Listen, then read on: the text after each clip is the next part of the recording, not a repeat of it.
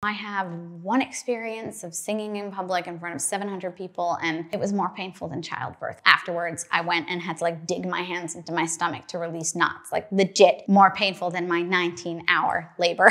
So I don't know if I really want to actually do anything other than finish the songs. It's also such a part of me. Music is an incorporated level intertwined with everything else for me. It's just nobody knows it about me. I've kept it very to myself. I'm not sure why. I don't really advertise my art or talk about it, or I won't sell individual pieces until I have a completed gallery. That's probably my nonsense to get over. It can live and breathe on its own. Buddy, no digging. Buddy, no digging.